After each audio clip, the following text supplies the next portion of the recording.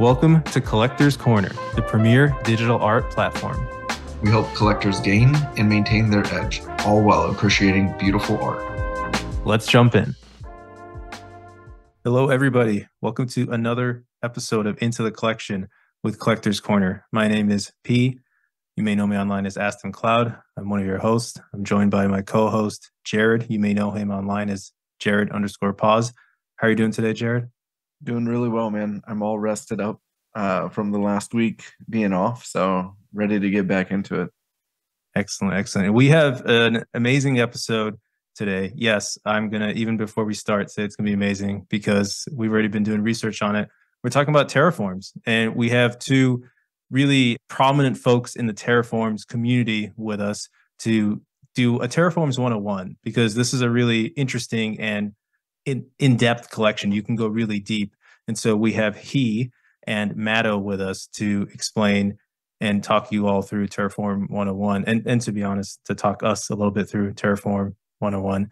And before jumping in and kind of checking in with our guests, this is a video episode primarily. We will also have audio, but you really want to see this on video because Terraforms is animated motion art. And that's why we'll have this video up here. Don't have a Deca gallery for that reason for this episode. We'll be going through the Terraform Explorer live.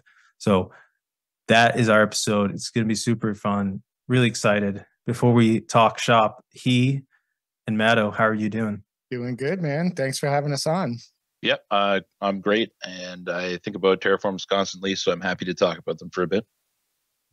Awesome, awesome. Well, we've been thinking about them a lot lately, and it seems like a lot of folks have as well.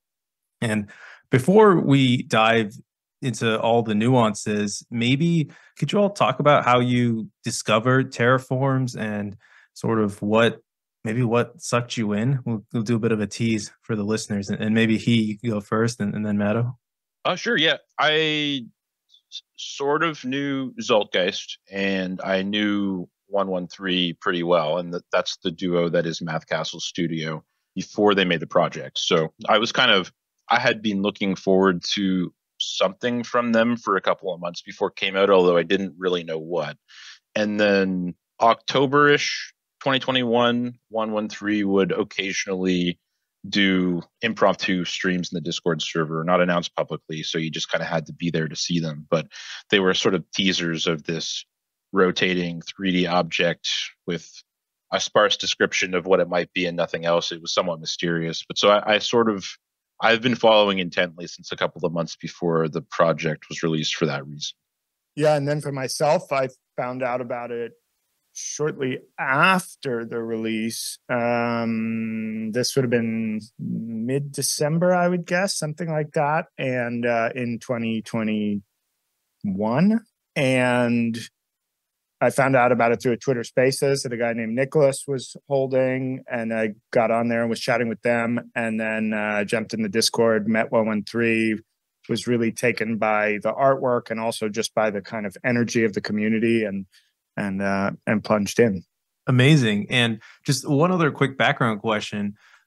Did you immediately get drawn to it, or did it take a little while and a little bit of understanding before you really became enthusiasts? I would say understanding is sort of like a persistent journey and not a destination. I was obsessed with them before I really understood what they were. Now I think I have a much clearer understanding of what they are, but the thing is, it's kind of a moving target. So, and also there's just there are so many different perspectives you can adopt to sort of have an appreciation for them that it takes a while to sort of walk through all of them, I think. Yeah, I think that's a good way to put it. I mean, I was definitely very drawn to them pretty much right away because it was it was giving off signals of a lot of stuff that I was already very interested in. Things like kind of procedural world generation and ASCII art and this kind of stuff. So there were a lot of kind of like aesthetic reference that grabbed me right away. And then the more I learned, the more I got kind of drawn in. Well, amazing. I'm excited for you all to take us down the rabbit hole.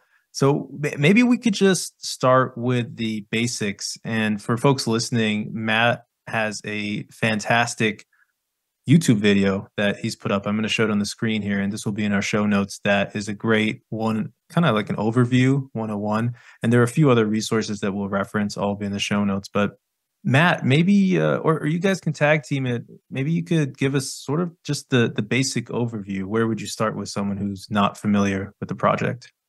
Yeah, I mean, it's the basic overview, depending on where you want to go with it, can take a while. But I think like the first thing to know about the project is that it's a kind of a multi-layered project in many different ways, and that you kind of move through levels of abstraction and understanding it. On one level, there's an animated artwork, which is the kind of surface level and is usually the first thing that people encounter. Then there's this idea of a 3D space. So each of the animated artworks is a space in a grid, which is then layered in 20 layers in 3D.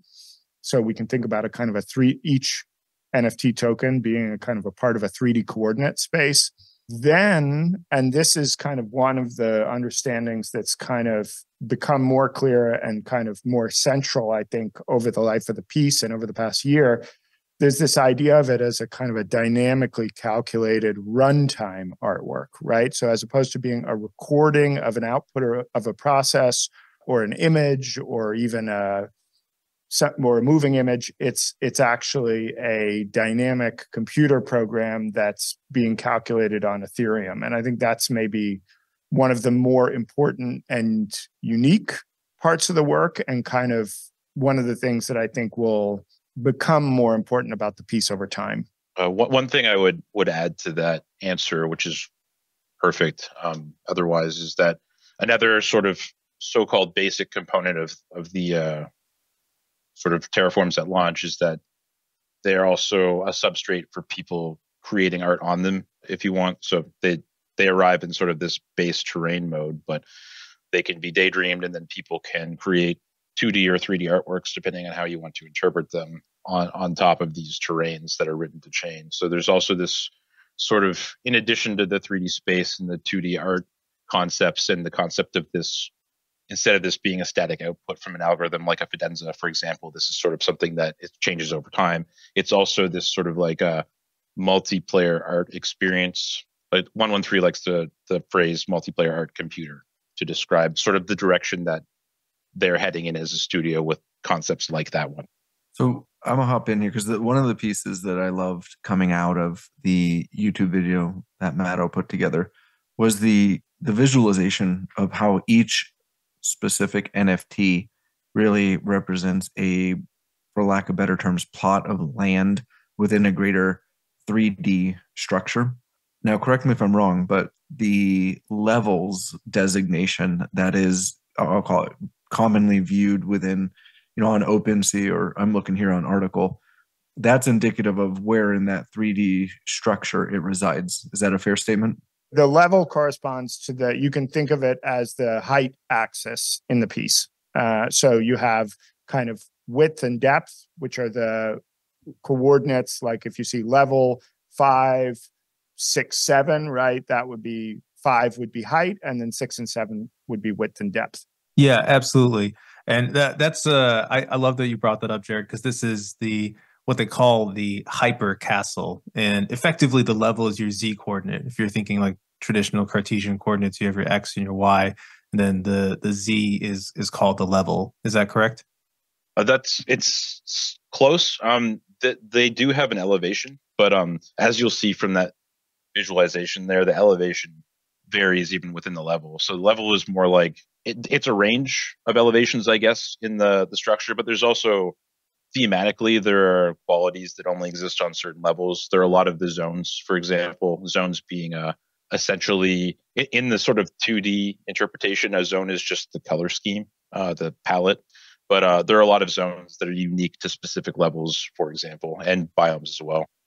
Okay, perfect. So let's take a half step back, because I think people might be saying like, wait, levels on what's going on. So I loved your structure, Matto, that you have the animated art on the most sort of obvious level, and then you have this 3D structure that we've been talking about, and then we have this really computer that is powering all this. And I'm really curious to hear thoughts on that. But maybe as we go over here to the Terraform Explorer, as folks can see at the top here, we have certain traits, the biomes, levels, and zones. So these are some high-level categories that could be spoken through. Maybe we could talk through what each of those refer to. Sure, yeah. So as Matto mentioned, it's ASCII-esque art. It's all Unicode characters that are stored on Ethereum.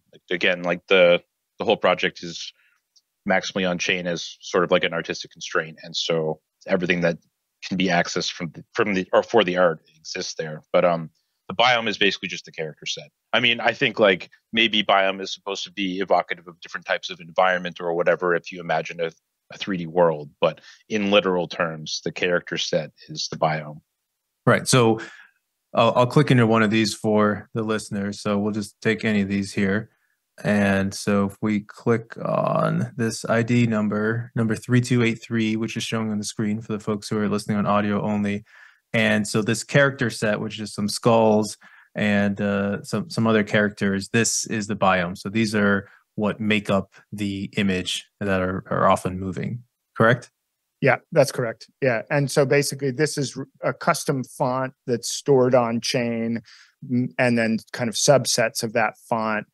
I forget how many characters are in each, but it's like maybe 8 or 12. If you actually hit Command K or Control K and type like B53, you can actually see, oh, actually, let's see.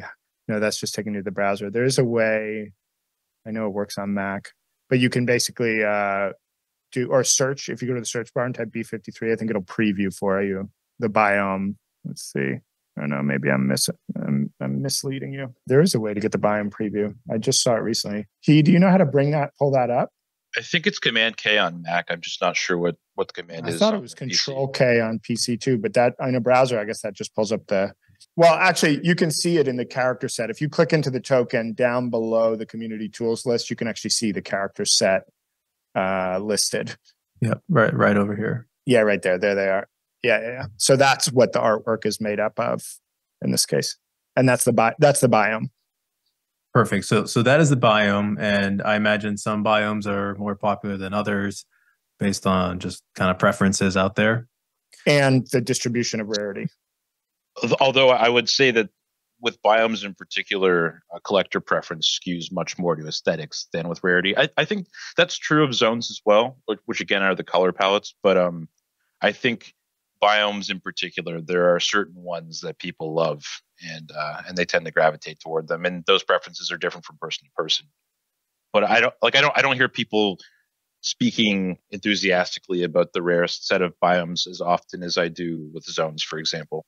That's intriguing because I one of the projects I love is called Screens by Thomas Lynn Peterson, and one of the, I'll call it, most common palettes ends up being one of the most, or the highest, most desirable from the biomes. What, just if you can speak in generalities, maybe even specifically, are there some that you guys find either yourself or the community gravitating towards?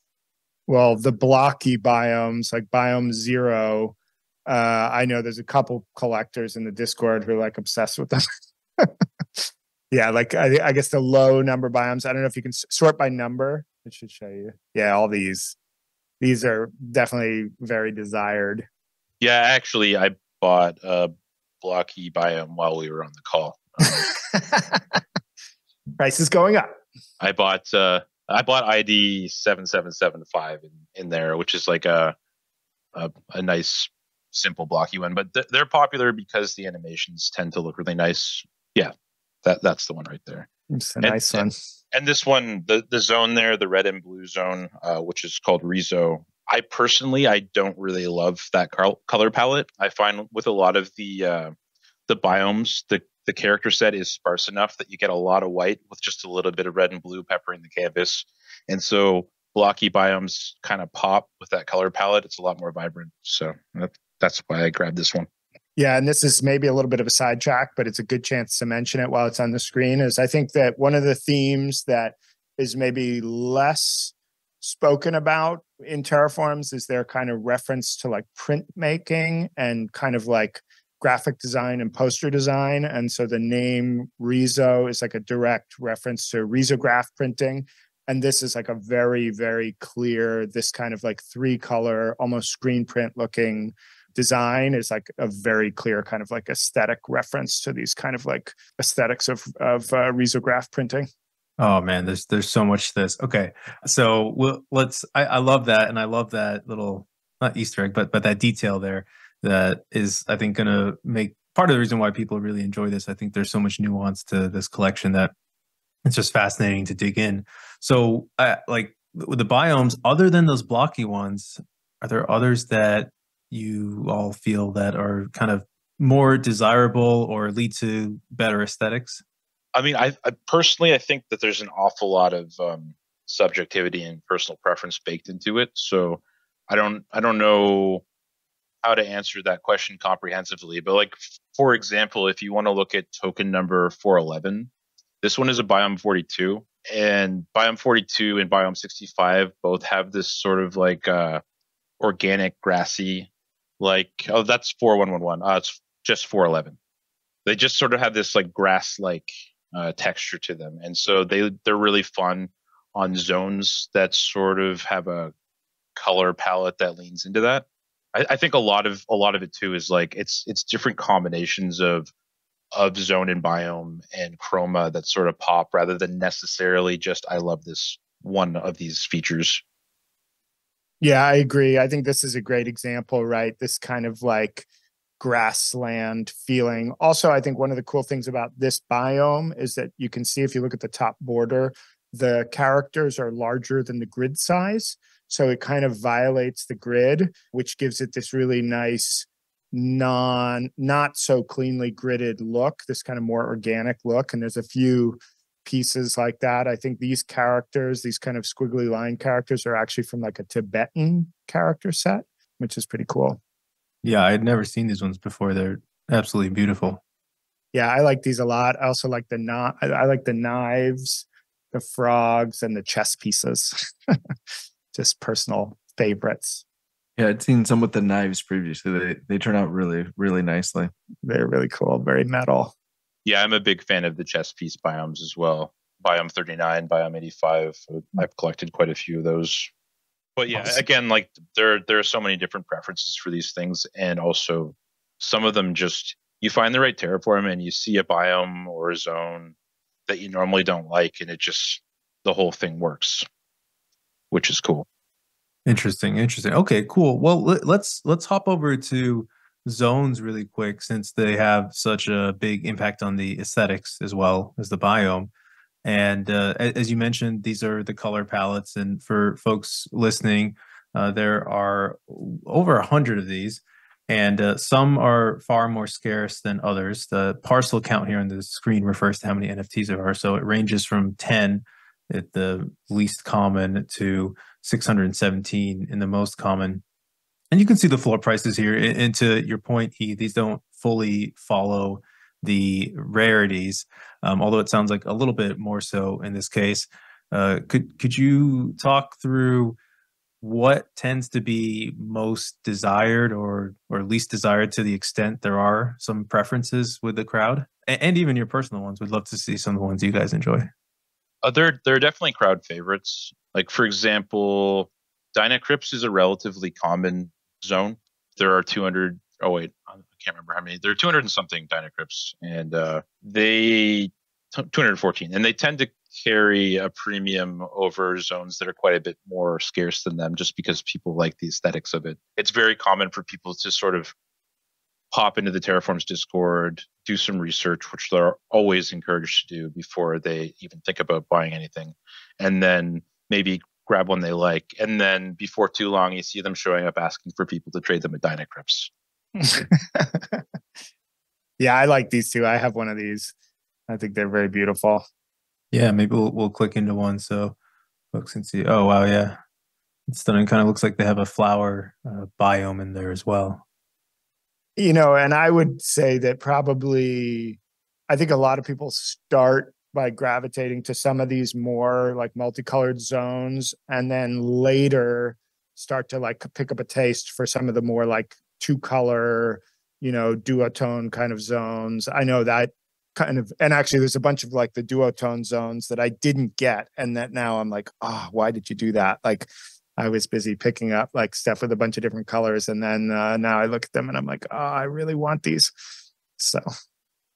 Yeah, no, absolutely. And I could see that. What are other, actually, I like the way you phrase that. So I'm going to ask you guys two questions about the zones that I think would be interesting for listeners. First question, what are other relatively common zones that are more desirable? So more desirable than their pure rarity would suggest. And then secondly, what are other, what are zones that people tend to gravitate towards after they've been into the project for a while? Like you were just talking about the duochrome ones, Matto. Any other things where people kind of tend to move in a predictable way? Well, I would say the four most common zones are all quite attractive, and so people are pretty happily collecting those. Those are Hollow, Hypermage, Night Rose, and Alto, and they're all pretty colorful.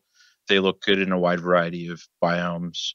I think if you're getting into still fairly common but more sought after zones, you're probably Mount Zuka is one that's very popular, and there are a few other that are sort of like medium rare that people tend to gravitate toward that are colorful. But to Matto's point, like once you go a bit deeper down the rabbit hole, you discover like, this two-tone palette looks incredible with these types of biomes and this chroma, or wow, like Uos and Dreads have these dark characters that make them apparently fade in. So they animate completely differently from the other parcels, for example. Yeah, definitely. Sorry, just to see what I mean about the fade in animation, check out 7061. It will give you just a sort of a sample of what a Dread animation looks like. And that happens because the zone characters are dark. So you sort of, as it cycles through different parts of, or not characters, sorry, but colors. And so as it cycles through the colors of the zone, you get this fade in effect on it. And what was that word you used, dread? Is that the zone or is that another characteristic?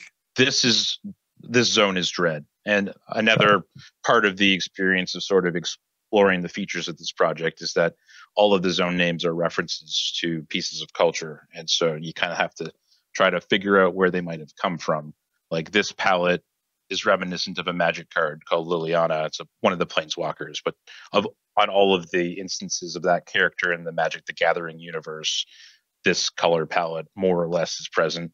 Man, I love that. I will admit on this podcast for the first time, I used to play Magic the Gathering at lunch. Bro, you're not alone. There's the Venn diagram of Magic the Gathering either former fans, collectors, players, and NFT people it's basically one circle. Yeah, absolutely. And I was also happy to hear about people who play Pokemon cards as I've joined the community and gotten deeper. I thought it was only me. No, this is super cool, and I love this color scheme. And to your point, I've really been getting into Pepes and fake Pepes and rare Pepes lately. So the Terraform that I picked up was from the Peppo palette because I love that nod to Pepe there. Okay, so the other perhaps most obvious visual characteristic here is chroma, I believe, and just from what you guys were saying earlier, chroma is just simply how quickly it moves. Is that correct? Yeah, it's basically the rate that the animation cycles at. And what are the different options? I know there's flow. I believe there's also a hyper. Is it just the two?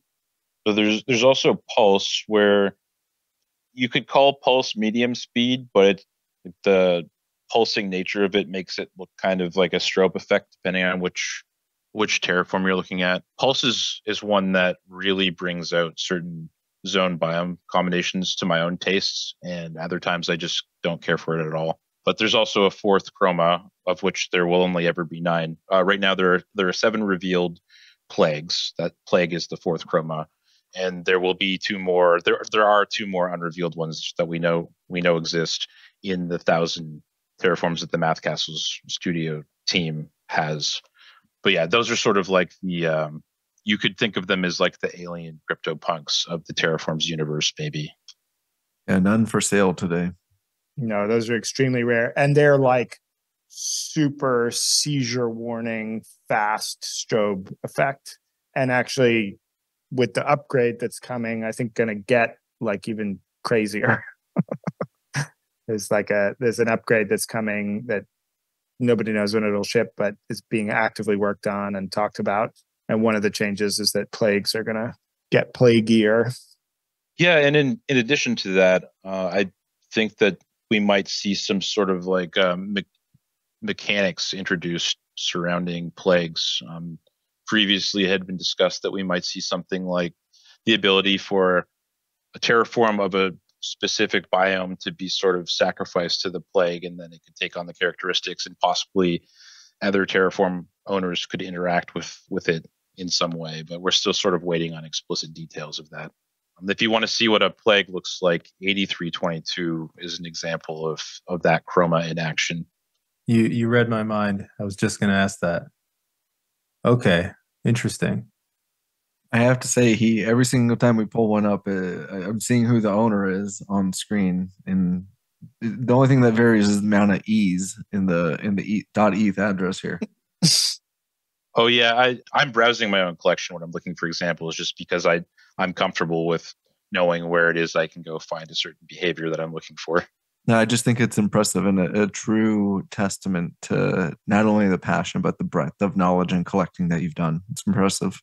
I've spent far too much time looking at these things, but I love it. Just enough time. Just enough time. No, this is fantastic. It's reminiscent of probably how many hours I've spent in the Chromie Squiggles collection. It's really, really admirable to hear two other individuals with such an expansive knowledge of a collection. It's so invigorating. I'm so excited. I'm like firing up my ledger right now, trying to buy some.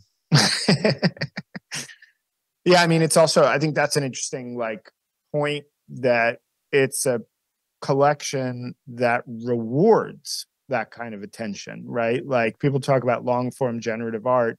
This is a piece where it being a 10,000 piece set is, I think, really well justified. And there's a depth and a range in the piece that rewards spending a lot of time. I mean, I'm sure he has this experience.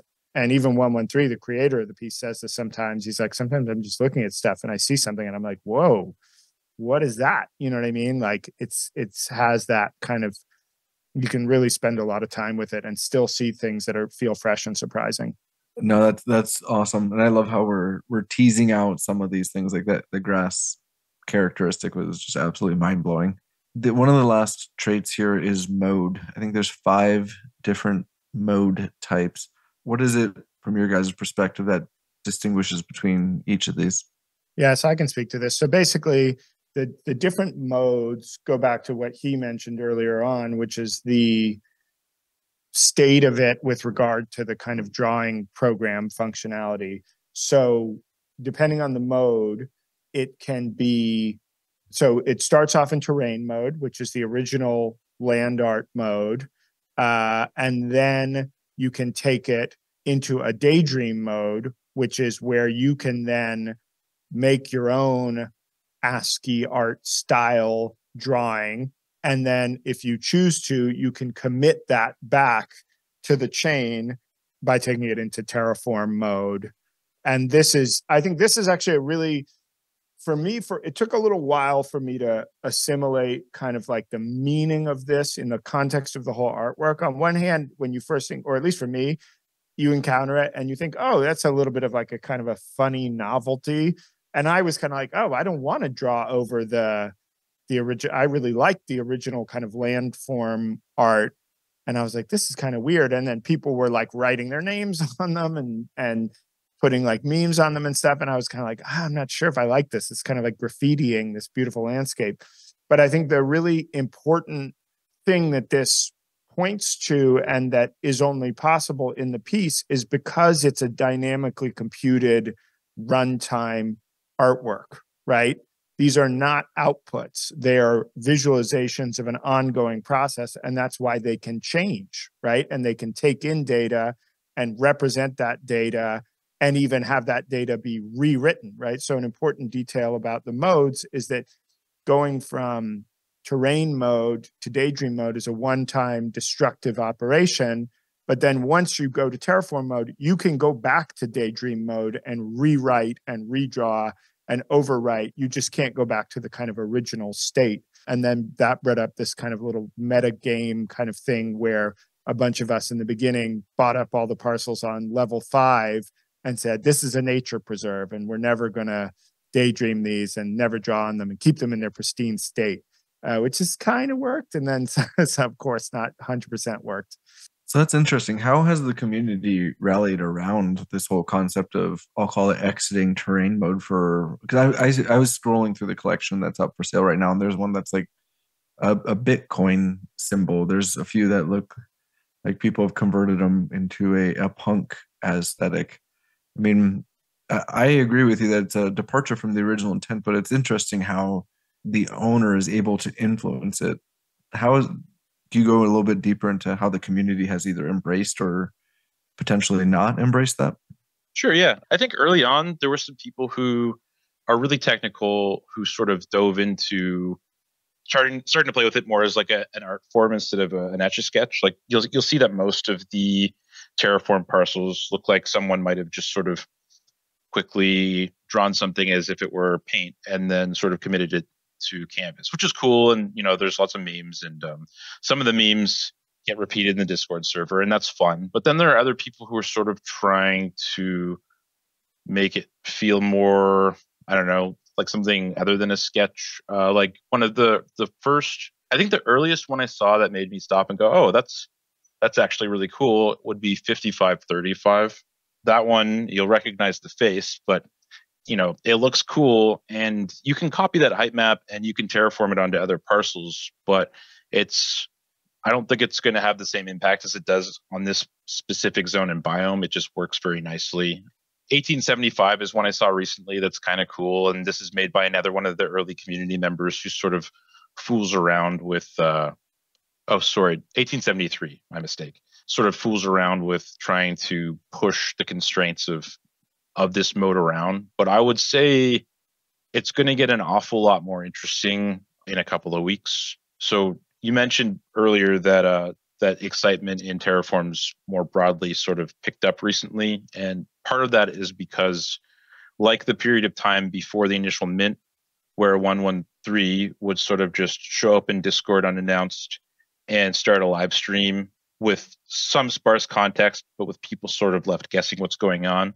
Well, a couple of months ago, he started doing that with the Daydream update, which has been coming, which will make parcels that are sitting in sort of the native blank canvas Daydream mode look a lot more visually interesting, but will also give people who want to terraform parcels, I think, a bit more latitude in the creations they make that way as well. So over time, I think we'll see an awful lot more parcels daydreamed and terraformed, and I think we'll see a much broader array of outputs from it. So I'm curious to see what happens this year. It introduces a really interesting gamification, because then there's going to be these, if the terrain trait, which is clearly the most common right now, starts to evaporate as they transition into more of these terraform or daydream type of modes, especially with the individual's artistic intent coming through. There's almost this originality to the terrain trait that will become more and more rare. It'll be interesting to see how this plays out. Yeah, I think that's definitely true, and there is a kind of a deflationary element to it that definitely will kind of affect the way that people are collecting. And I think that, as he alludes to, this update that's coming is going to have a pretty significant effect, I think, on the way that the daydream parcels appear. And there's a lot of collectors in the Discord who've been saying, they didn't want to daydream things before, but now when the update comes, they're gonna want to, and so I think we may see like a little shift in behavior soon. Yeah, and prior to the update, so in the current status quo, from my understanding, the vast majority of these were in terrain mode, because as soon as you daydream it or terraform it, it seemed like it was less desirable. Is that correct? I mean, I wouldn't make the judgment that it's necessarily less desirable if you do that, but I would say that because it's irreversible, you lose some optionality as the owner of that NFT. So, it makes sense, all else being equal, that on an average collector might value a Terraform without that optionality slightly less than one with it. Yeah, I agree with that. I think the other thing that's interesting that is possible in the contract is that you can delegate the ability to draw to someone else. And so kind of like commission somebody to draw on your Terraform without transferring it out of your wallet. So it's a kind of which also then should, depending on kind of like what wallet they use, but should record the provenance of that drawing onto the chain, which is something that hasn't been like extensively done or valued in the collection yet. But I think especially after the Daydream update, we may see more artists or potentially like prominent artists making drawings on the pieces. And that may change also the economics around collecting them. That like, yeah, the one we have on screen here with the Bitcoin symbol, right? Maybe that's not something that people are like, wow, amazing, I have to have that. Or maybe some, Bitcoin maxis might feel that way. But once you have some kind of unique piece of artwork there, I think that calculus may change. I would add too that you can also, because it's just delegating authority to a contract or to a wallet address, you can delegate authority to a contract. And so theoretically, somebody could make some kind of Ethereum game or smart contract or whatever that reconfigured the state of a parcel based on the actions of many people as opposed to just one, or based on the actions of the blockchain, or based on some computer logic. Like, because you can delegate it to a smart contract, there are an awful lot of things that you could do while still retaining custody of the asset yourself. Oh, wow, that's super cool. So then you could say, if certain conditions are met, it goes from Terraform back to Daydream, and maybe somebody or some group then gets to re-terraform it to whatever they want, and you run another iteration of the game, something along those lines. Yeah, and actually we've seen, I don't know if they actually succeeded in doing it, but when the Party Bid v2 update to that protocol released, which now allows you to do like group arbitrary on-chain actions, there was a group of people led by Rayhan from FWB who were trying to, I think, buy a Terraform and terraform it as a group using Party Bid 2, which was pretty interesting. I'm not sure if they actually did it or not, but I know they were trying to do it. Yeah, this is super cool. And I actually wanted to show you all something, which you probably have already seen, but Dmitry Cherniak, who's known for Ringers, actually, he talks about getting one of his first big successes was doing some Taylor Swift ASCII art. And it just made me think about that. I don't know if, the character, the biomes here would be able to recreate any of these, but I think, you can have some of these artists doing fantastic things here. And it also makes me think a little bit about QQL, the Tyler Hobbs Dandelion project, where, people bought these mint passes and then they could have an artist, somebody else, create the image, and then they could lock in their seed into that image. And of course, there's all these questions about how long are people going to hold those? When will they lock them in? Will some of them still be undefined 100 years from now? Will those hold more value? I think a lot of really interesting dynamics that sound similar here. Yeah, I think it's a fair characterization to say that QQL as a project is adjacent to some of the ideas that Mathcastles Studio has sort of already tried to bake into their work, and some that I suspect they will bake into future works over time. Just one quick last question on the modes here, or at least my last question, Jared. Of course, you can ask another one, but there are a couple that are Origin Daydreams, Origin Terraforms, I believe. So were those ones that were never in terrain mode? They just always started that way in either Daydream or Terraform? Yes. So there were a group of people who were early supporters in the Discord who each got to mint one Origin Daydream. So one of the mechanics of the castle, we haven't really talked about sort of the concept of hypercastle, but we can get into that afterwards. But one of the mechanics of the structure in sort of like the NFT world of Terraforms is that it is programmed to degrade over time. So it's supposed to, after about 10,000 years, it will sort of disintegrate to nothing unless there are enough parcels in a dream state to sort of slow it down to a halt. And so that decay rate is sort of correlated with the number of parcels that are in dream mode. And so in order to keep the castle from sort of spontaneously disintegrating, it had to be instantiated at the beginning with some number of daydreams. So the origin daydreams are, in a way, sort of like essence of the hypercastle, like the lifeblood that sort of kept it together on day one. And so origin terraforms are just terraformed versions of these daydreams. But these terraforms were born in a daydream state and never had a terrain to speak of. And are the only exception to the rule that they can go back and forth. They're not subject to that one-way trip logic because they never were in a terrain state. So, but they cannot go back to a terrain state. I mean, they were never in a terrain state. Yeah, exactly. They can. No. Got it. And are those tend to be more coveted amongst collectors? Yeah, I think they were maybe a bit slept on for quite a while, but once 113 started teasing the Daydream update, people became, I would say, intensely interested in them because Daydreams just look, well, I mean, I don't know exactly what they're going to look like upon deploy, but it looks like they're going to look incredible. And every parcel can be turned into a Daydream, but these ones are just sort of raw Daydreams. And one other thing I should say about that upgrade is that it is completely opt-in. So there's in the smart contract, there's an array of modes that the user can opt into. And so if you want your Terraform to continue acting the way that it does today, you'll be able to do that forever. But if you want to instead opt into the new recommended version of sort of how they behave and animate, then you can change that in the smart contract yourself and opt into the new deployment. Yeah. So you guys have mentioned this update a couple times now. What is there like a quick summary or what it means for collectors? Do we have all the details on that?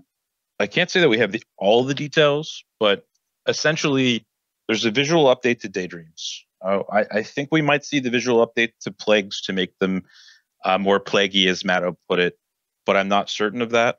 And then there's also this concept of antennas and satellites.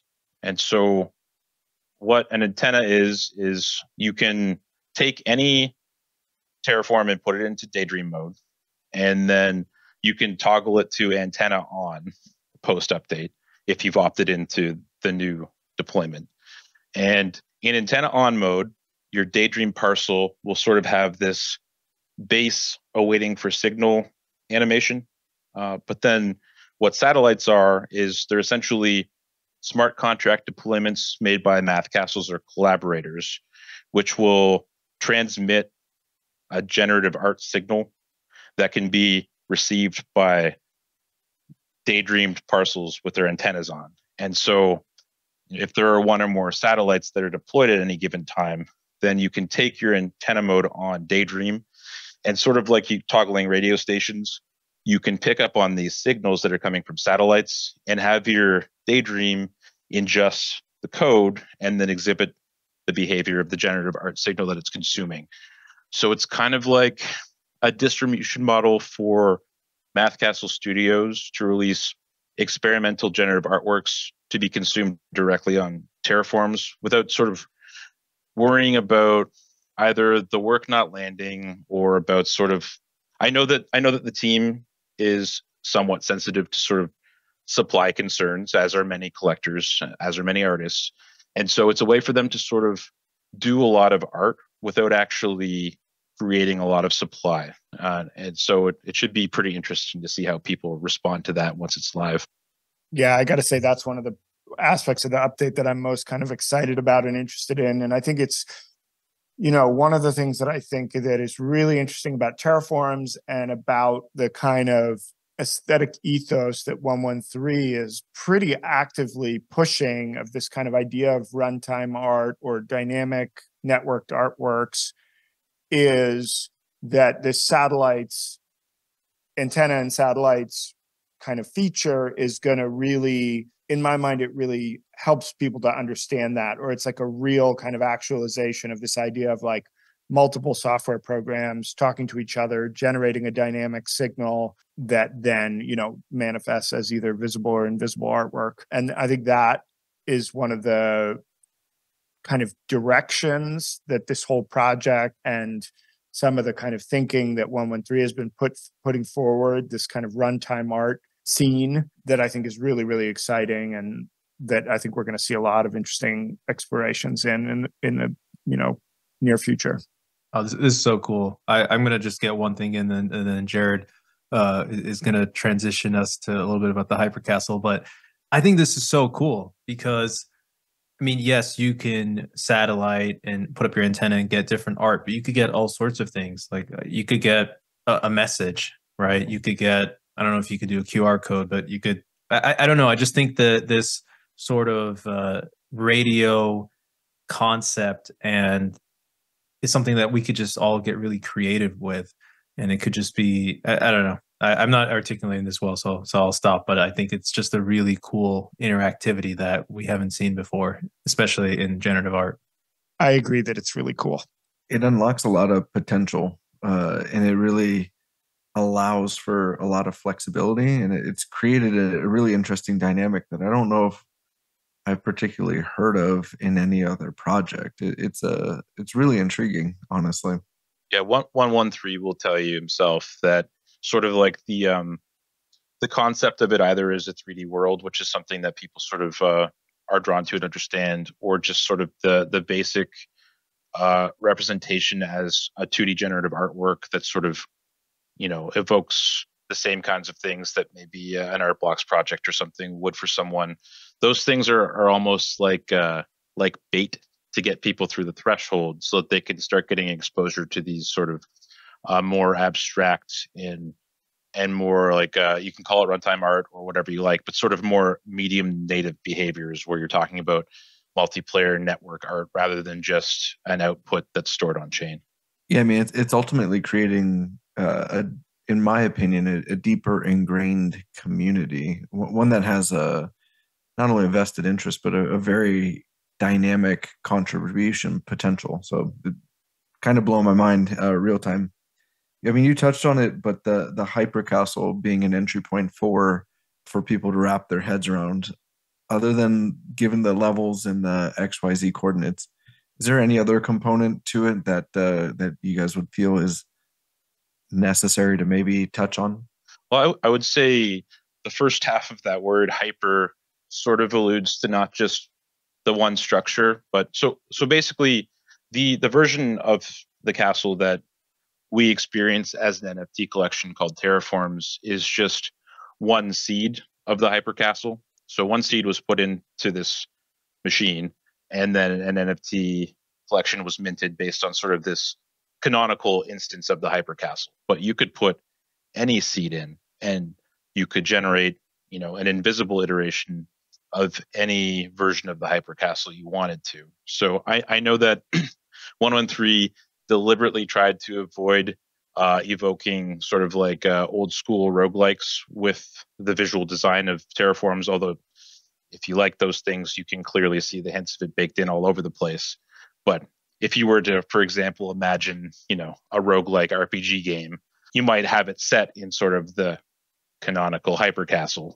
Maybe you start on level 7 in the intro forest or whatever, and you start fighting boars. But you could imagine a world where you could sort of seamlessly step between dimensions, which are completely different seeds of the Hypercastle, and so completely different parallel worlds. And there are an infinity of them in theory. Yeah, I mean, you see it on screen right now. I mean, the coloration in between levels, it's indicative of these potential different worlds, and you could definitely see the game-like nature that you're referring to starting to exist. Different clans could emerge, or teleporting between each of them becomes a completely viable thing just through the aesthetics. It's interesting. A question for you, have there been any other instantiations of the Hypercastle, in the sense that, okay, the one that everybody's sort of trading around right now is this one that has 11,000 parcels, 9,910 of which are currently kind of easily available. And we're looking at that canonical instance, as you mentioned. Are there any others floating out there that people interact with that may look different, have a different number of parcels, et cetera? Like has anyone done that yet?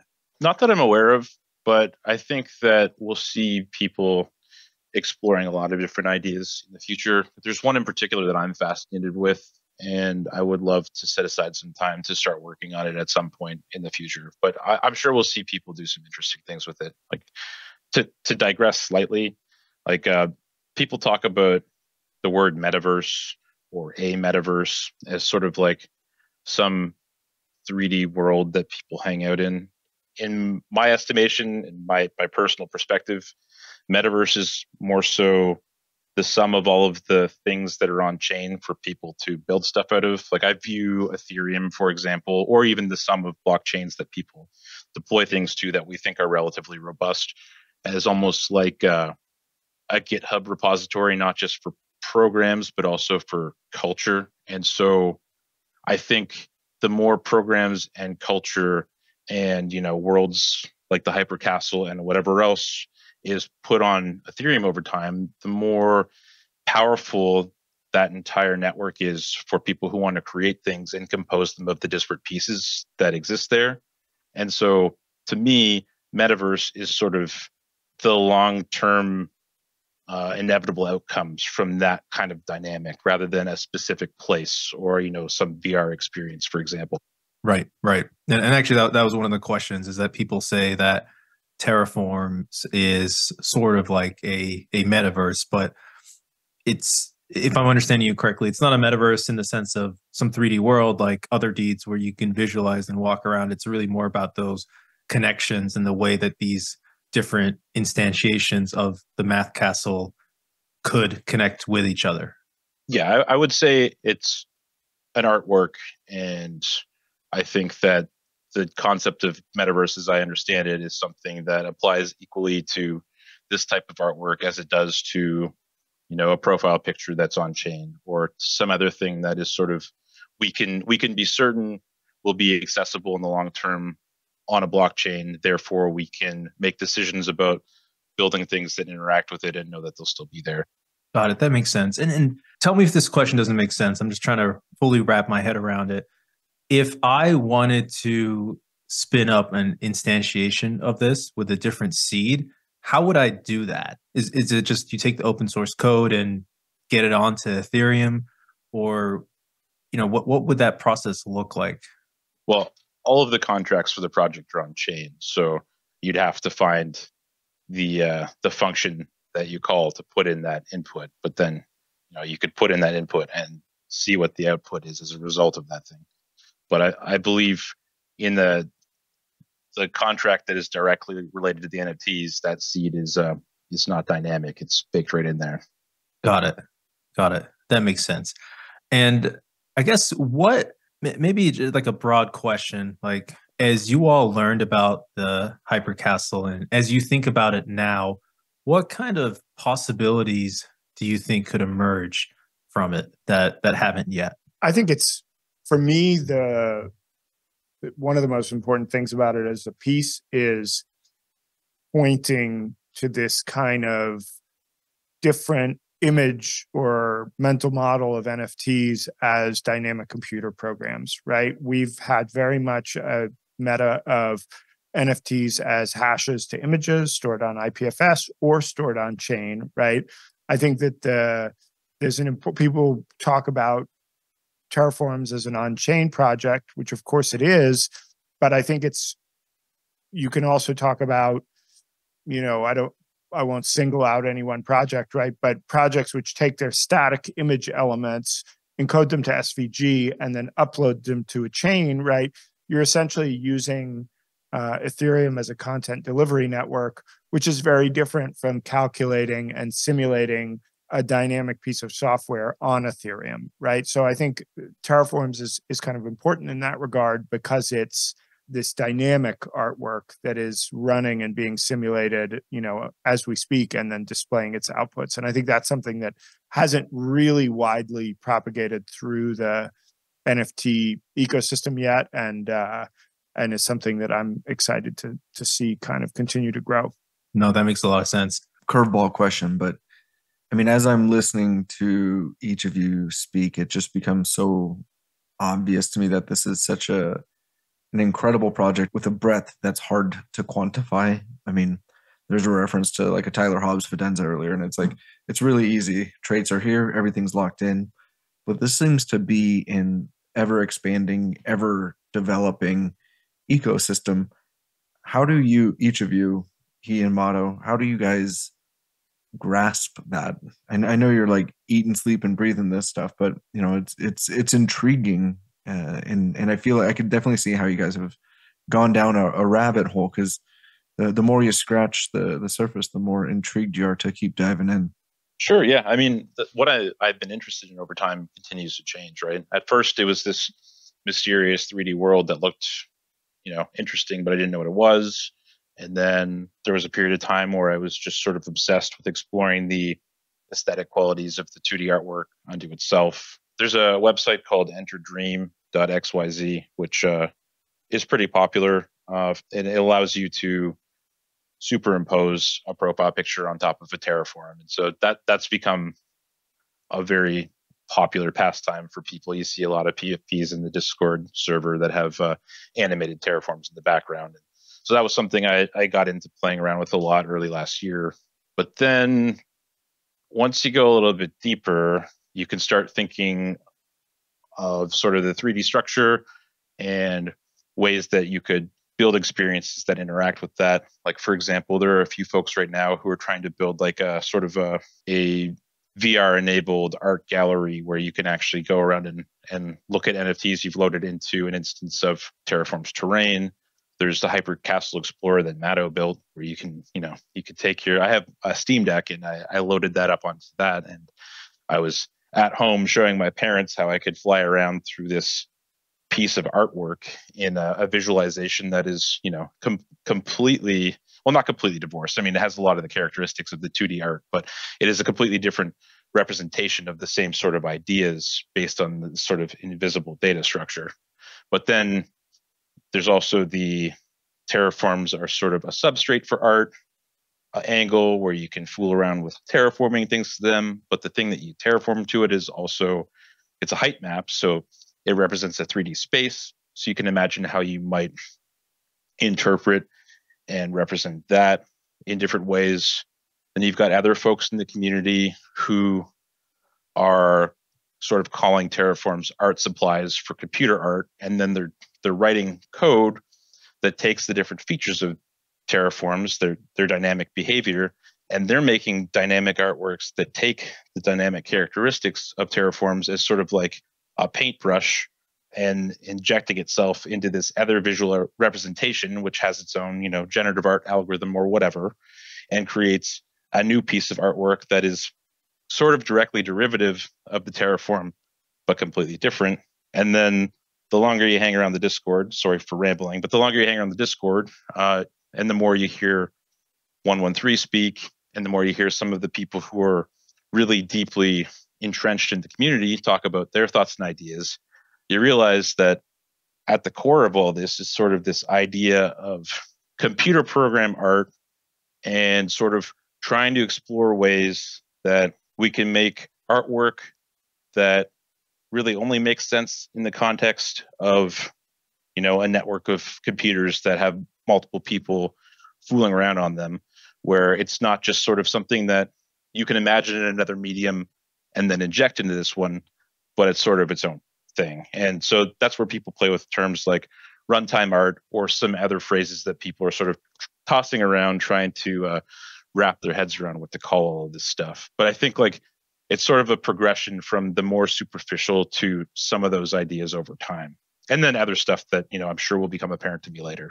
Yeah, I totally agree. And I think that's one of the things that 113 primarily and also Zeitgeist, have done a really good job with is fostering a community, especially during the kind of speculative mania of the bull market. There was a moment where, everything was kind of going insane. There was the kind of mania around loot, and they managed to not be kind of mobbed by the swarm of speculators and kind of grow an organic community through that period of folks who were quite interested in all the things that he just described really well.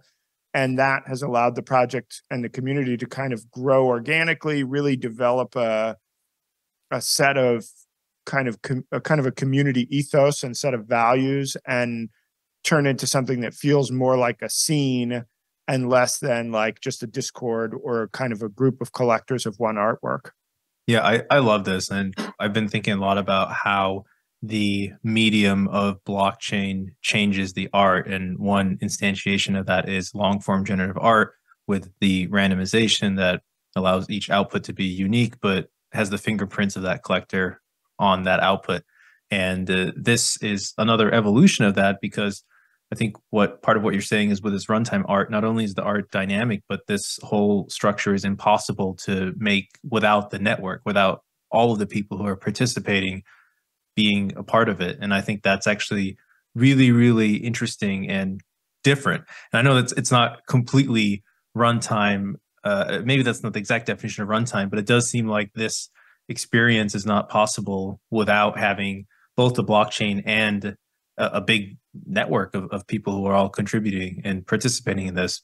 Yeah, just to jump in, I think that's really correct. And obviously this word runtime art, I don't know if that's the term that we're all going to settle on, right, as like the way to describe all this. There's been a big search, I think, for a good name, good shorthand to describe this as more than just Terraforms, which I do think is kind of the direction that it's going in. But I think this is something that 113 has really kind of put pressure on, is what is the thing to do with this medium that is really specific to this medium, that really takes advantages of the unique affordances of this medium, and that tries to do something both durable and kind of that really, exactly as you say, could not exist anywhere else. And I think that's kind of like the provocation, that's kind of the challenge, right? And then he's kind of thrown down the gauntlet to say, okay, what next?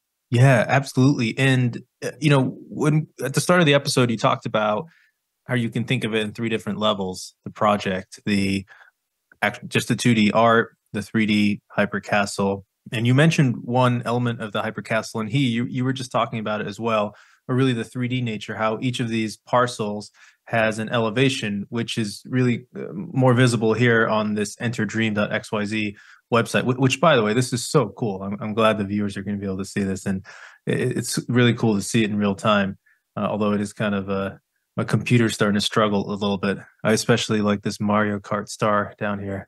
I don't know if it's meant to be Mario Kart, but that's how I'll interpret it.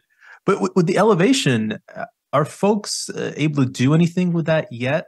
Or is that something that you think you'll see more experimentation with in the future? Well, I mean, in theory, right? It's sort of just, it's a computer program, well, like a series of computer programs that are sort of just an artwork unto themselves. And, it's there and it will persistently be there on the blockchain. So if somebody wants to do something, like, for example, create a Unity SDK for this thing that allows people to sort of reference this living, breathing on-chain artwork and then reinterpret it in a 3D game engine environment, well, then you can do that. And that's exactly what Matto did with his studio when he created the Hypercastle Explorer and the Unity SDK to go along with that.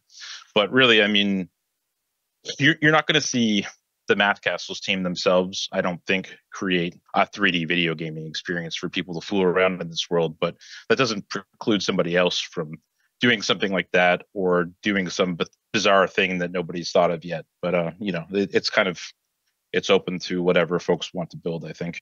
Got it. And having that elevation in there allows for more experiences that could be built on top of it.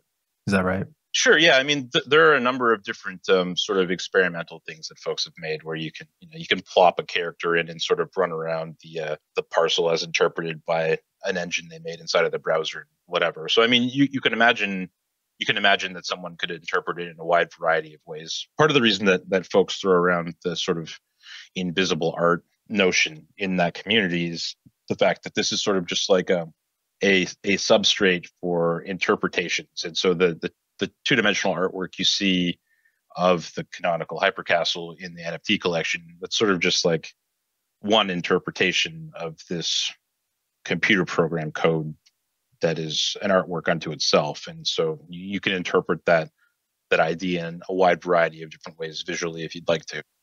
Got it. Thank you for explaining that. That makes a ton of sense, actually. And I'm just like still trying to wrap my head around all of this in terms of now I get some of the principles and like what possibilities could be out there. But while I'm still thinking about that, Matt, at the beginning, you mentioned that the third level in which you could think about terraforms beyond the hypercastle is as this sort of real-time computer.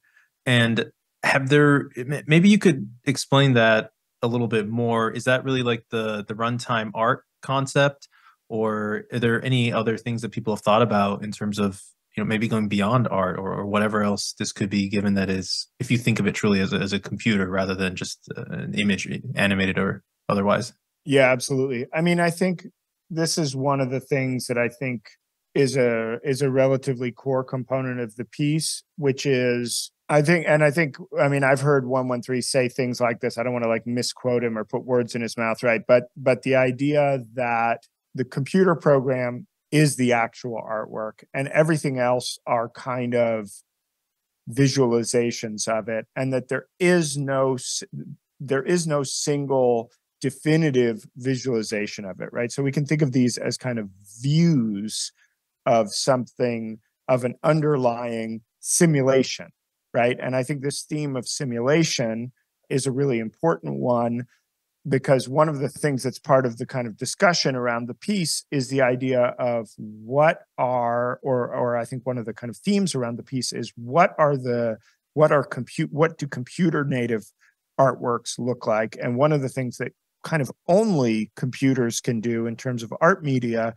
is simulation, right? Is simulate environments. Probably the most popularly familiar form of this is video games, right? All of us who play video games have experience of interacting with simulated worlds, right? Where there are physics and rules and maybe sometimes very strange and non-realistic rules, right?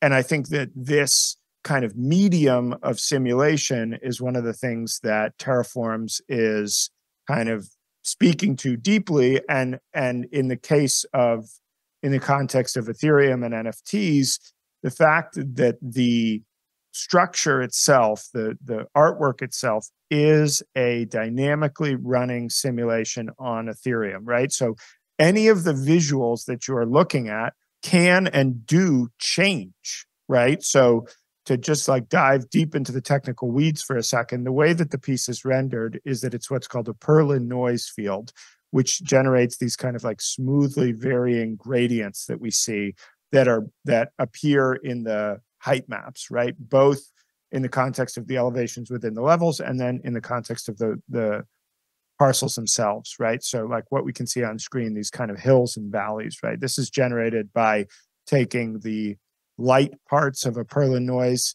texture. And you can even if you just Google Perlin noise, you can like see an image of it, right? It might actually help to look at it. You'll see it's this kind of, just go to images, or yeah, any of these, right? These are, and actually that's a good example, right? Where we can see the light parts of the Perlin noise are rendered at higher elevations and the dark parts are rendered lower, right? And this is not a concept unique to Terraforms, right? This is widely used in computer graphics and video games all over the place. Most commonly like for things like terrain generation, right? Which is kind of the way it's interpreted in Terraforms. So this simulation, this set of heights and hills and valleys is actually calculated dynamically on chain in the Solidity code, right? So this is what we say when we're talking about a dynamic artwork. It's not a picture of hills and valleys. It's a dynamic kind of world generation of hills and valleys, like you might see, to use a video game comparison, in something like Minecraft, right? If you start playing Minecraft, you run a process once, it dynamically generates this world, and then you can go run around in it, right? And punch trees. In this case, we're dynamically simulating the world on Ethereum continuously, right? Which is why you can see the artwork change. And I think this is the kind of when we say, you know, the real artwork is the computer program, this is the kind of, that is kind of the third and maybe the lowest level that we're thinking about, and I think is one of the things that is most, you know, innovative about the piece.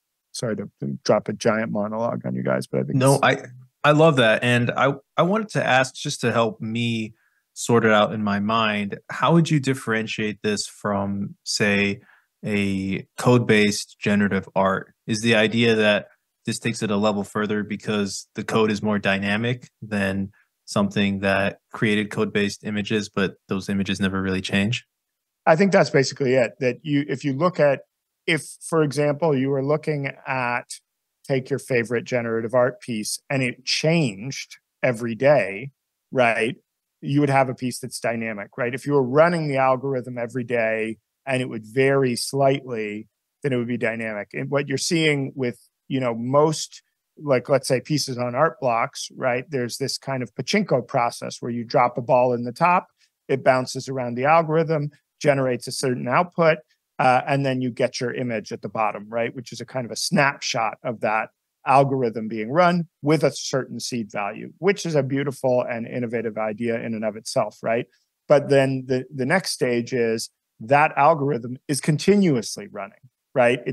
We're not looking at a photograph of the algorithm, we're looking at a video of the algorithm, right? We're seeing the algorithm being run and calculated dynamically. I would also just add to that quickly that it's dynamic in a way that is also interactive. Whereas, you'll see with some, for example, Familiars came out not too long ago. It's a popular project, and right now that NFT project has these cute little characters, and their sort of mood and their animation and whether or not they're dancing is a matter of a price feed to a specific crypto asset like Bitcoin or Ethereum. If Ethereum goes up, they're happy, and if it goes down, they're sad. And so that's sort of like a static type of dynamic behavior. Whereas in the world of Terraforms, the entire structure itself behaves according to how many of the Terraforms are in a dream state. And then also the individual Terraforms themselves can be interacted with either by the owner or by people or contracts who have been delegated authority to. Right. That makes sense. And to some extent with this update, if you have your antenna up, it could be delegated by whichever satellite signal you are picking up on. Yes. Yeah, got it. And I guess Gazers is similarly unidirectional, where you can see your gazer change, but you can't influence its image. Yeah, Gazers, Mutant Garden Seeders are both great examples of dynamic generative art pieces that sort of the manner in which they're dynamic is sort of statically defined. Right. And do you see any instances of oracles being utilized in Terraforms, or is that something that you could see coming up if it's not already happening? I have seen Terraforms used sort of as an oracle for something before, but I've never, I don't know about the project sort of ingesting one from somewhere. Yeah, like you mentioned the Familiars, and I wonder if, Jared had that, I forget which Terraform number it was, but he mentioned one that looks like a Bitcoin symbol. And I wonder if you could even have a satellite station, say, which is similar, and it turns into a smiley face when Bitcoin's going up in price and turns into a frowny face when it's going down or something like that. So almost like recreating that Familiar experience without the art, but that same kind of dynamic. I mean, that is one of, but because you can delegate authority to daydream a parcel to an arbitrary contract, you could totally build that. Yeah, absolutely. And so, I guess as we're coming up on time here, I want to think more about the future of Terraforms. We have this update that 113 is pushing out. Do you guys know when that's coming out, or is there potential ETA on that? Hypothetically, sometime around the end of January, but there's been no date committed to. And generally, with 113D and Exaltgeist, you sort of you'll get a little bit of notice, but they'll work away until they're really happy with it, and then they'll let us know. But I would expect, in a few weeks is a likely scenario. Yeah, that sounds about right to me. You never know.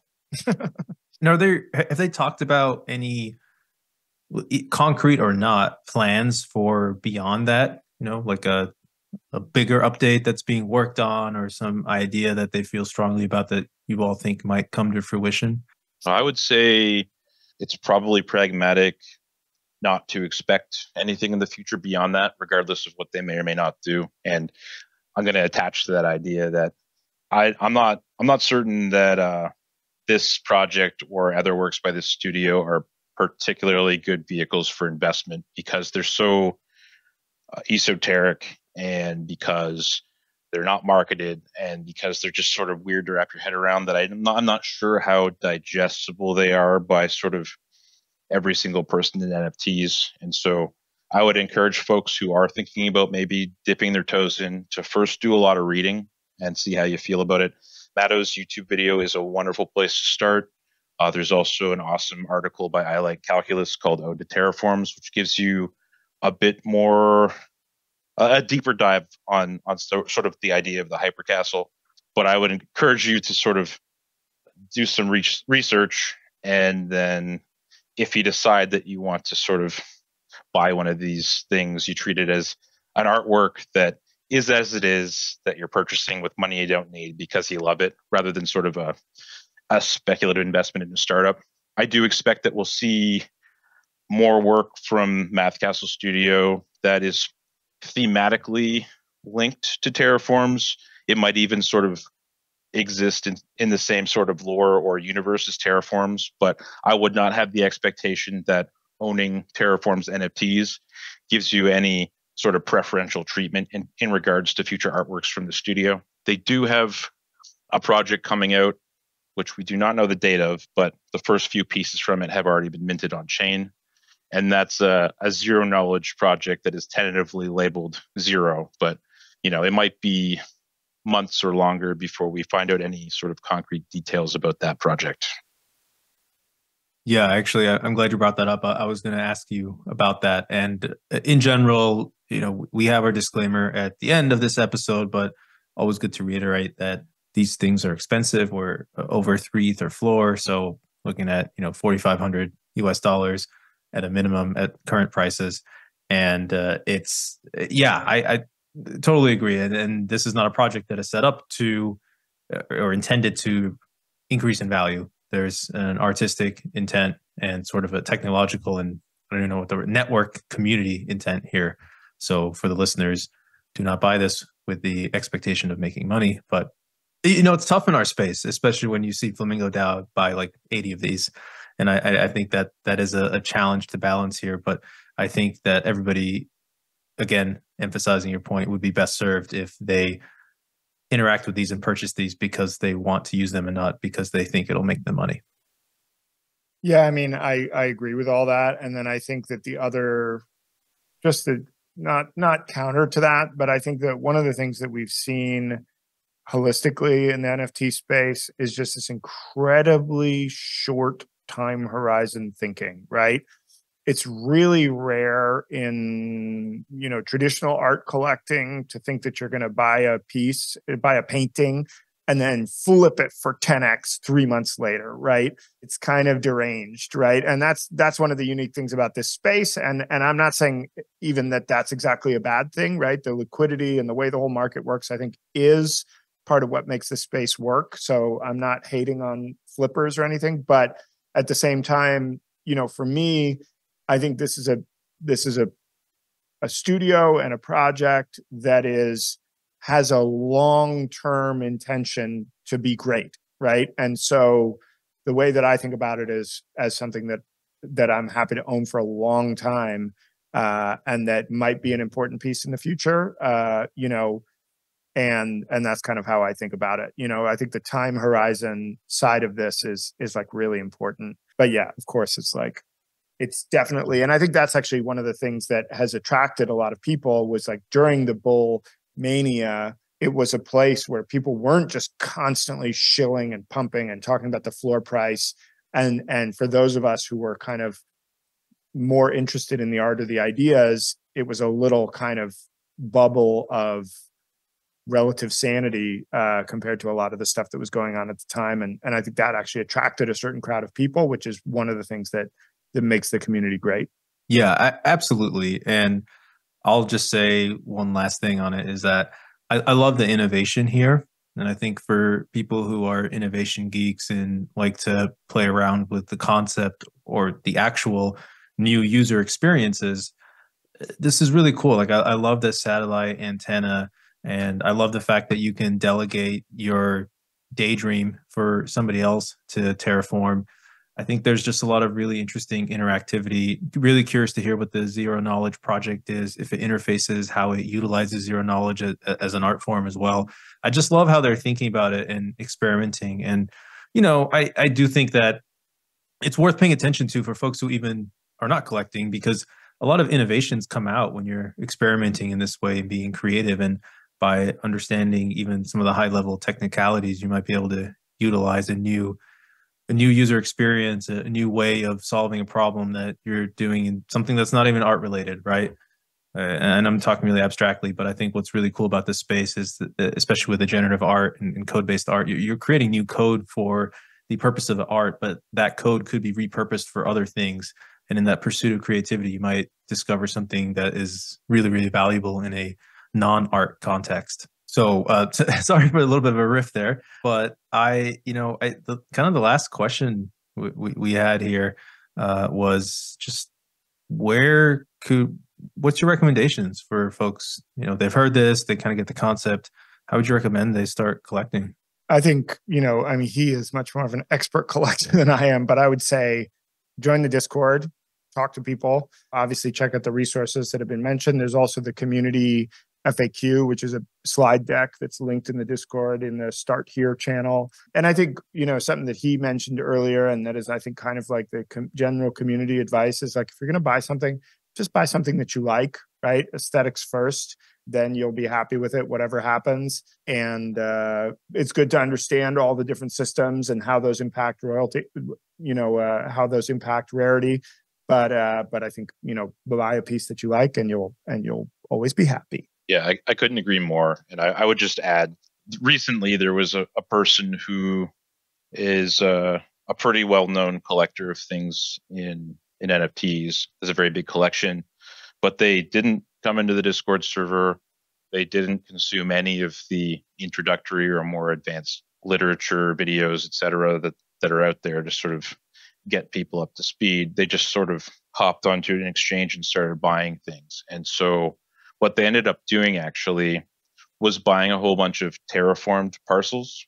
And I believe the reason they did this, although I wasn't able to get through to them to let them know what was going on, but I think the reason they did this is because they scored really highly in all the rarity tools, because so few people have terraformed their parcels that they all appear to be extremely rare, when in reality these are just regular terraforms that the person was paying a premium amount for. And then I expect that they eventually did take the time to learn the true nature of these things, because one day they listed all of them for a lot less money, unfortunately. So I would really strongly encourage people to do a little bit of research, ask questions if you're not sure. And then, as Matto said, if you're going to buy something, buy it because you love it and it looks nice. There are a lot of really beautiful terraforms that are very common.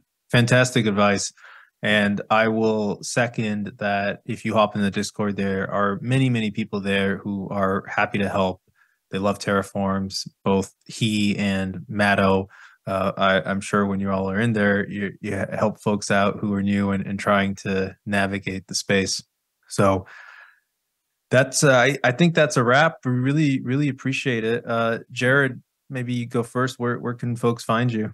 You can find me on Twitter at Jared_pause, P-O-Z, on Discord as J_pause. That's really where it is. I'm back in action and no scheduled vacation. So hit me up if you have any questions. That's right. That's right. Awesome. And HEEEE and Matto, is the Terraforms Discord the best place for folks to find you if they have any questions? Oh yeah, you can find me in the Terraforms Discord at all hours. I'm also on Twitter and Discord. My name is H with a lot of E's after it. Difficult to remember number of E's. And yeah, I'm at Matto _Matto on Twitter. That's the easy place to find me. I'm in the Terraforms Discord, and I'm Matto1231 on Discord as well. So yeah, feel free to hit me up. That's awesome. And I am at AstonCloud on Twitter, at AstonCloud in Discord. We're at collectors_XYZ. And I wanted to ask you, how do you remember the number of E's? Is it just, do you always remember that? I remember thinking, even when I was trying to find you on Twitter and stuff, I was like, man, this is going to be tough. It's variable. I own most of the the low number of E, and S's. Somebody has HEEEE with 8 E's and are trying to sell it along with misspellings of Pranksy and other NFT collectors on OpenSea.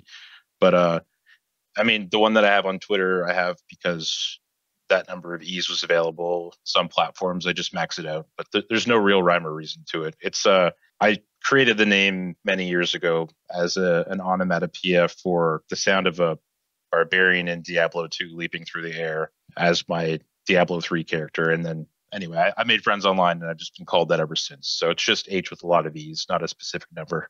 Got it. That's amazing. Well, thank you both so much for taking the time out of your days to share this with us and the audience. I think people are going to love it. And so we really appreciate you. And, maybe we'll try to bring you back for round 2. I know this goes deeper. Maybe we'll come back around after we have the update out with the satellites and the antennas. Sounds good. Thanks for having us on, guys. Yeah, thank you very much. Thank you for all the knowledge, man. All right. Thanks, everybody. We'll talk to you soon.